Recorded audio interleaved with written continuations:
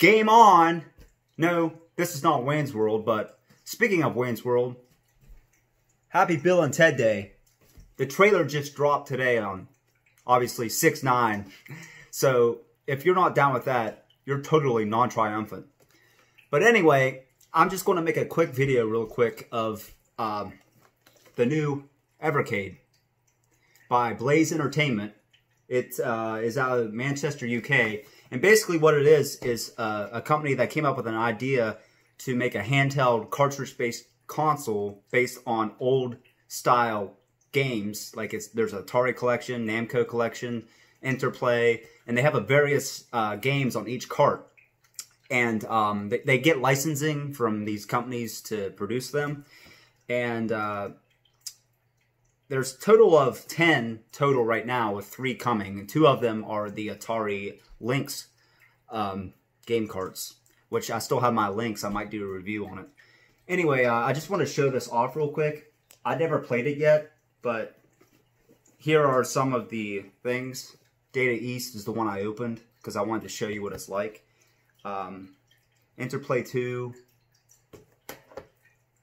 Atari 2, the Atari Classics original games, Technos Collection 1,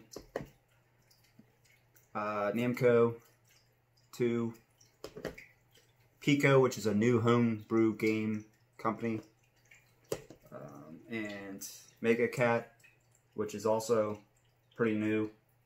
So, actually, Mega Cat's the one that's new. Pico's not really new, but anyway, here's what it looks like.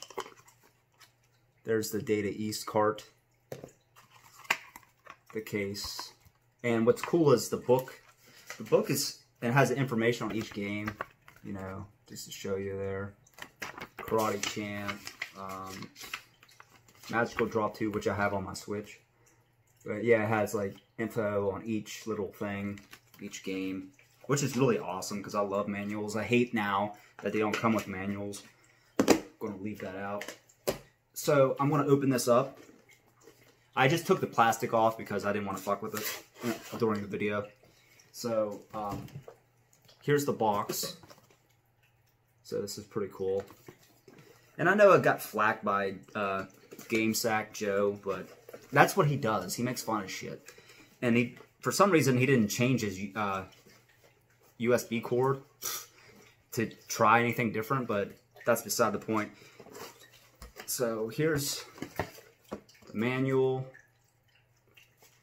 The black, it's easier to check it out. Black Evercade console. Turn it on. See what it looks like. Blaze Entertainment. So that's the startup screen, which is really cool. I wanted the black one because it looks so sleek. And it just looks, the black and red just look awesome together. And the white on the back. So, and I like the sound, classic video game sound. So that's the startup screen. Inside the box is the 3 games that came with the bundle, 3 cartridges, I should say. Another Namco, then the other Atari collection, and the Interplay collection, another one. So, and the USB cord, which is really short, which surprises me. That's the only thing that kind of surprised me, how short it was. But I ain't going to play it on the TV. I don't want to hook up more shit to the TV or fuck with it. This is, for me, the Switch, same way, handheld. Neo Geo X that I have was a piece of crap, handheld mode. Anything that could be hooked up to the TV, but a handheld, I always play it on handheld. Because I'm more of a handheld gamer anymore, because I'm always listening to music or doing something else. So, that was the box. So let's see what it looks like. Classic blow and cartridge. See what it looks like when I turn it on with a game. Which way does it go? Damn, I can't even get the damn thing in there, so. It's pretty tight, holy shit. That's what she said, I know, but yeah. So, okay, I'm going to turn it on. There it is. Waiting for it to load.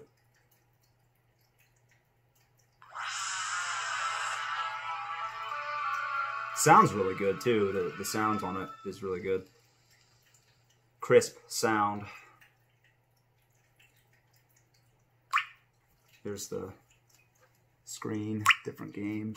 Burger Time's great.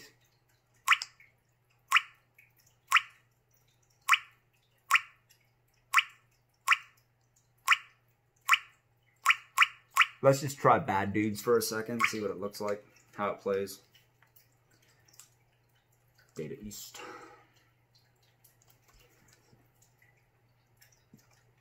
This is not a review, like I said, it's just an overview. I'm not good at reviewing shit. I just wanted to show it off. That's my goal, is to show off stuff. So, shit, I put 2 games. Damn it. Quick game. I put 2 players, I mean. So, try it again. But, yeah, I just hit the menu button, and you can save, you can have a save state. Unlike the TurboGrafx 16 Mini I have, I haven't played it all yet, but you can't really save into a game, which kind of sucks.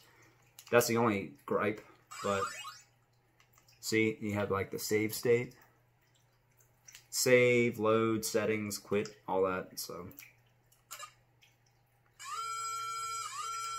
It's starting up.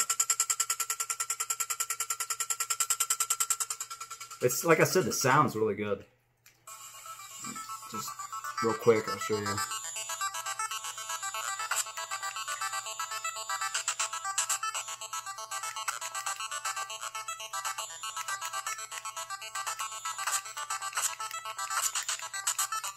But yeah, I mean, there's a little bit of like flickering, but for the most part, it's pretty standard. That's the Bad Dudes. Let me try one more real quick. Something that's simple. Magical Drop. Try that one. One more. Show it off one more. But yeah, the only thing that surprised me is how short the cord was, and I was surprised how small these are, the boxes, but actually that's a good thing, because this less space it takes up, the better. And it's thick enough, unlike a stupid Blu-ray, it was real thin. So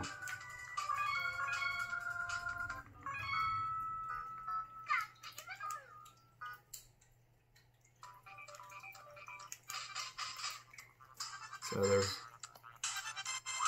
Magical Drop. You can see it. It's hard to play it when I'm just trying to show the screen because I can't really see what the hell I'm doing, but yeah, that's Magical Drop.